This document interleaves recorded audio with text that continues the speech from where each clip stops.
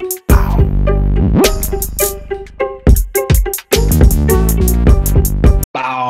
up, everybody? Once again, it's BrandMan Sean, and today I'm linking up with Teaacup once again. Some of y'all have probably already seen that interview with her before. Hey, she's dope. She moves around, helps artists get shows, throws shows, good with the knowledge and good with the community.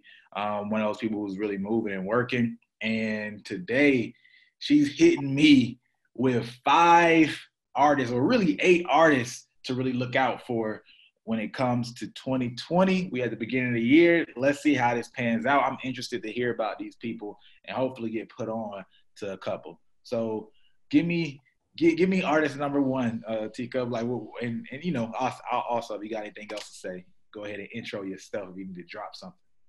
All right. Well, y'all already know Teaacup, your favorite cup of tea. Thank you, Sean, for the intro and for having me back again. I do appreciate it. First artist that I would say is Mrs. Cash Page. So Cash Page, she was originally born in Grand Prairie, Texas, but she was raised and cultivated her fan base in Dallas, Texas. You should check out 2 of her most popular songs, Love Songs, which gained its popularity on TikTok. With Sean, you know, you're always pushing and promoting TikTok. For sure. You said it was popping on TikTok? Yep, it was popping on TikTok. I know Cash Page was saying in interviews, like, she wasn't even using TikTok, and, you know, her fans happened to use it and, like, create videos for it. So Love Songs is one, and then also 6'4". So she has, a lot of people like to compare her to Dej Loaf. I feel like she's a bit more sultry and her R&B is a bit more softer than Dej Loaf. She's turning 19 in January. She's already been breaking records. When Love Songs came out, it was like the top 100 Billboard charts. Really? Yep. She just released the Park Cars Convos, and then in 2020, you can expect her to release Teenage Fever. So she's been posting about being in the studio with Black, because I know he mentioned wanting to collab with her. Kylie Jenner has been posting her music. So, yep, she's definitely someone to watch in 2020. Well, that makes me want to hear her stuff a little bit, because I definitely haven't heard of her. Yeah. So let me play half a second of this music. You might not even be able to hear it well. I just want to, let me see. Got your time, who you been vibing with, and why can't make you mine? That song is blowing up. Okay, yeah, that junk went crazy on TikTok. I definitely know that song. Mm-hmm. Oh, see, that's the power of TikTok, people, right? Like, she said she wasn't even trying to use it. It blew. That's probably one of the biggest songs on TikTok, and that song isn't even it's not even like that kind of bass heavy, and it's going crazy. People think you only have to have hardcore rap songs on TikTok, and that one. Right. I can't believe she only 19. I thought that was, I don't even know who I thought that was. That's dope. Yep, she made the song when she was 18, and she's about to turn 19. Yep, it's crazy. Yep. Yeah. Okay. All right. She already got one. Got a fan out of me. I didn't even know I was a fan. I thought that might have been like a Janae Aiko or I don't know. Right. Okay. Bet. So another person, he's more so leading the DIY underground scene in Atlanta. So we kind of had like Gunna come out. We had Lil Key come out this year, and they were stamped by Thug, but this man is creating his own lane. His name is Kenny Mason. So, yep, he's here from Atlanta. And I feel like he raps a lot about being hood, like, you know, he talks about where he's from, Deal Ave, he has one song called Hit, so it's about, you know, I guess scamming someone, you know, doing a lot of stuff that people do when they're in the hood. But it doesn't feel like that trappish sound that you would expect to hear. So it's very lyrical. Even though he's talking about trap shit, you know, if that kind of makes sense what I'm saying. But yeah, and he has this other song besides Hit, it's called Angelic Hood Rat. I feel like that song is kind of really stamping him as an artist. Like, that's how he's kind of cultivating his own sound to really sound very angelic, but he's talking about hood shit. He's been on, I saw he's did Rolling Loud, I believe, twice this year. And in the premiering of the Angelic Hood Rat, it was premiered on Zane Lowe's radio station on Apple Radio. So, yep, I think he's definitely going to be the 2020 breakout star that we should pay attention I could to. definitely see that. I've been following Kenny for about 2 years now, and sometimes when you catch people earlier on, you don't actually realize when other people start to catch on to him. So it's shocking the hell out of me to see he got 1.1 million views on a video in a month. So they definitely doing the work over there on the team. I remember when they dropped that hit video, I want to say Denzel Curry tweeted it out, and I know Denzel Curry brought him out during a Red Bull Fest in Atlanta, and yeah, like he's really cultivating his like underground following. He's really getting the city behind him, and I could see him being one of those type of artists, like when he breaks or when he makes it, he's going to definitely like pull other people up, similar to how Thug did, and it's going to really be that cultural stamp. So. Yeah, that's dope, man. Yeah, I mean, he has a dope team behind him, and I believe he's cool with Jid, right? I believe so. Yeah, Jid, Earth Gang, like they've been like speaking on him and a lot of the underground. So it's all coming. It's all coming. Bridging that gap, what people's been missing on the scene. Next, I would want to say is Ruby Rose. So Ruby Rose, like a lot of people know her from being like that Instagram chick, you know, looking real good. She was featured in the Bad and Bougie video by Migos and Lil Uzi back in 2016. So that's where she kind of gained like a lot of that popularity. And she's known for dating Playboy Cardi. But she's from Atlanta. She gained her fan base, cultivated at Georgia State. I would say her voice is very Hit Your Dance, yep, and Big Mouth are definitely the two songs to look at. Especially, I would say Hit Your Dance, even though Big Mouth is a bit more popular, Hit Your Dance, I really like that one because of just how aggressive she is. She's very aggressive, and she has the voice for it. You know, like it's very cultivated. Like I would say, even if she doesn't pursue rapping, she should definitely look into being like an MC or like a radio personality. For sure. So she's been interesting to me because the first time I actually like became aware of her, she was actually doing like some coverage of one of my events. Oh wow! And she just hit up. She wanted to cover the festival. I didn't know anything about her Playboy Cardi or any of that. I was just like, okay, yeah, cool. She cool, and she looked like she popping. She wants to cover the event. Cool, come cover the event. Your Adventure Time festival. Yeah.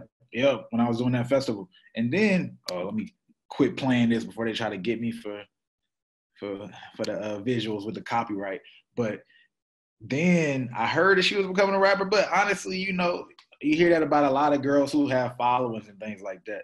So when Hit Your Dance came, because I heard some of the music, but when Hit Your Dance came, and the fact that she came with that kind of voice, that like Lil Kimish voice, yes, brown voice, I was like, oh, I didn't see this coming. She definitely has something. She definitely could be a solid artist. I don't know to what level, but she definitely could do her thing and tour for some years if she wants to. Definitely, especially with the lane that like Megan has created where it's okay to be hot. So I definitely see something with her. Next up, Baby Keem. Man, like he was known pretty much for like writing on some past TDE projects. I want to say, I can't think of which one specifically, but I know he's written for like Kendrick and like I said, Rashad and a couple people that's been on the label.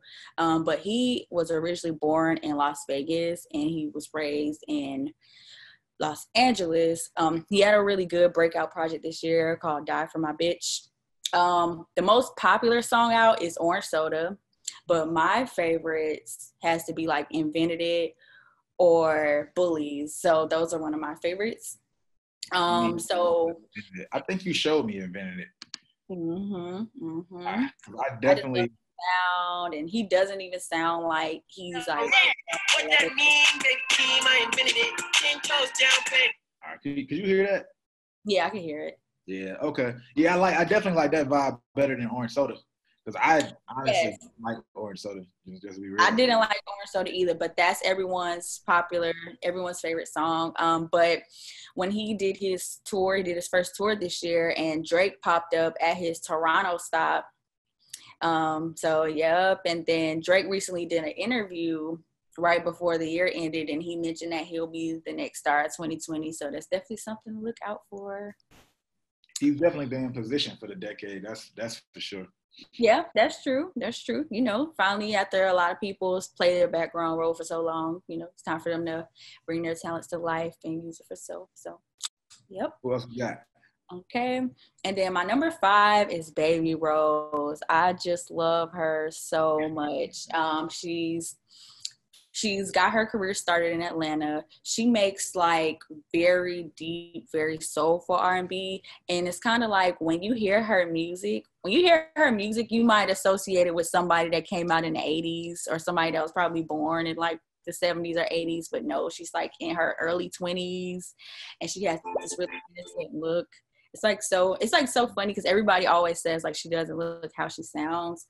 But I loved her she was on the Dreamville Project, Revenge of the Dreamers 3. And she was also featured on Big Crit's project that released this year. And yep, All to Myself, Mortal, and Show You are some of her best hits, those I would say to me. And she had a really good breakout this year, opening for Ari Lennox on her Shea Butter Baby tour. Yeah, she definitely has a voice. Oh, wow. A great voice, a different vibe than everybody else. If you're into that soulful stuff, you can tell by the people you see on the sides. Snow Allegra, hell yeah, Ari Lennox. So if you like that vibe of music, side note, this chick right here is Savannah Christina. Yes. She her thing. She been going crazy with that little series of her just sitting there and dropping music. But anybody interested in her, yeah, that's Savannah Christina too. She's breaking out from Miami, so. That's what she's from? Florida. Yep, from Florida. So, that's where I would say she's gained her popularity in Florida. That's why she has that. She's able to do those videos next to the water and stuff like that. That makes sense. Definitely check out Savannah Christina too. I would say 3 of my popular ones that I think you should also watch out for.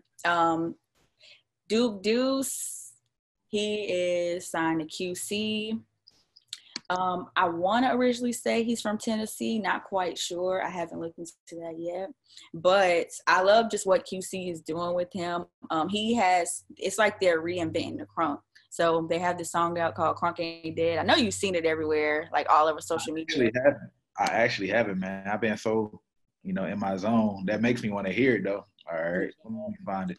So it's bringing back that feeling of like stomping on top of cars and bringing back that head bopping and like dancing, just like a reinvention of crunk. Oh yeah, that was a fun time. So shoot, it could easily come back with me.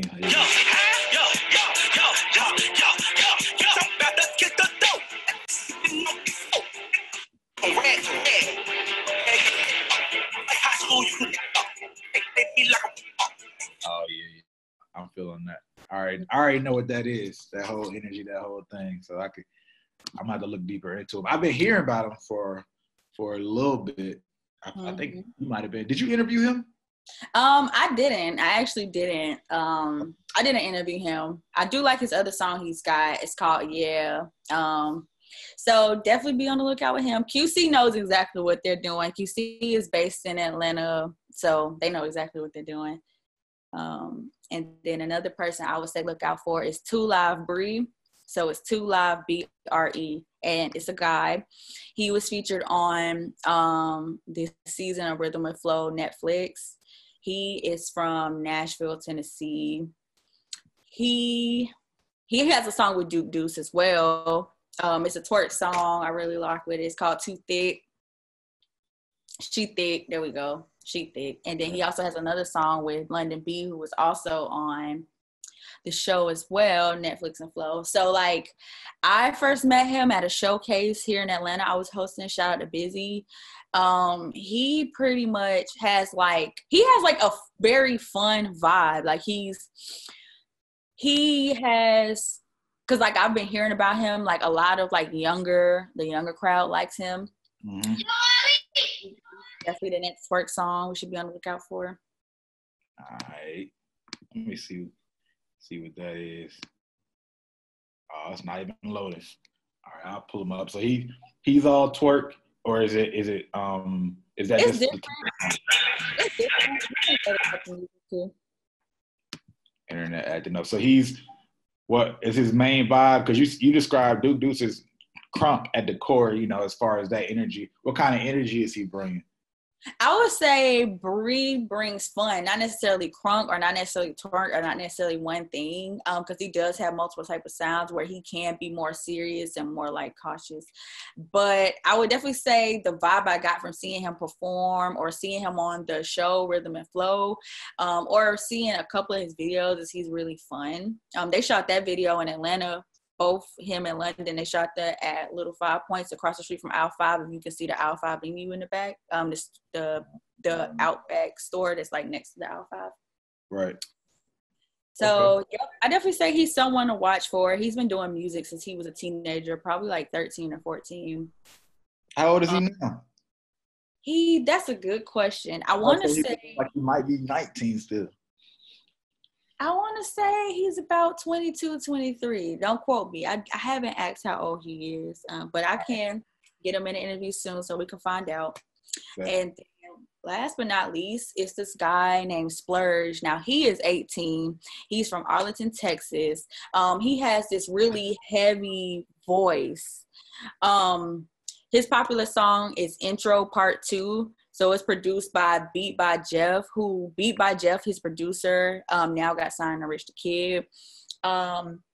He has these projects, Glen Baby and Glen Baby 2. So like Texas kind of has this no melody type sound where it's just like you hear just the heavy 808s. So like that's part of like his flow. He's really more so stamped for that flow, but that flow is just like a Texas sound. That's how like a lot of artists from Texas sound, and it's really influencing more so like hip hop and underground music in the world. So yep, it's Splurge. All right, let me see what it look like, what it feel like. Intro Part 2. Okay, you on World Star. To the pet like a press for Ryan. Give me that hit, baby, come with your mind. So many buzz down, make them Hawaiian line. Wait, know you broke, little bitch, you just fine. I went up like a balloon. All right. Yep, you pretty much just hear the 808 in the back. You don't really hear like a melody, or you don't really hear like a, like the hook. You more so. Okay. Yep, and that's really the Texas sound that we can expect in 2020. That's the sound you see coming out. Yeah. It's interesting to hear stuff from different regions and where things are at right now. Because it's funny, some of this stuff, I feel like today, and maybe that's just like how old people feel, right? When you start to absorb a little music and you have some years, it's like some of the sounds that might be associated with a region don't sound like they came from that region, but for whatever reason, the youth now is making it the sound of that region. You know what I mean? Mm-hmm. Like I feel like I've heard that sound before, and it wasn't a Texas sound back then. Like I don't know who was associated with it, but it was almost like just some general stuff. But then they're latching on to one thing. There's a lot of kids in New York right now latching on to like that more drill sound. Yeah, that drill and that grime sound. Mm-hmm. Yeah, so it's like it's interesting to see that and how people kind of cross-breed throughout regions, but then they put their own tweak on it and then own it and create their own little vibe out of it. So, all right, cool. Yeah, well, it's nothing never really new under the sun, but I feel like more so since Atlanta kind of has that stamp on what its sound is like. Not saying it's influencing more cities to do so, but more cities are more so honing in on that specific sound, so you can really identify where certain sounds or where certain songs are kind of coming from. I did just Google Duke Deuce. He is from Memphis. So, yep, he is from Tennessee. So, they kind of have, like, if you listen to, like, Young Dolph, they really have this heavy, this boom, boom, boom type of sound, Yeah. So, like, the trunk beating, like, yes. Yeah, I love Memphis stuff. All right. Bet. We got anything else? Is that all 8? Yep, that's all 8. Cool. Everybody, I just linked up again with Teaacup. Y'all can see how to where to follow her at Teaacup, where you see her name in the screen, at Teaacup on all platforms. Check her out. She's dope. Follow her. All that good stuff. Hopefully we do this again. You already know where to find me at BrandMan Sean. If you like this video, go ahead and like button. If you like it, might as well share it. If you're not subscribed, you know what to do. Hit that subscribe.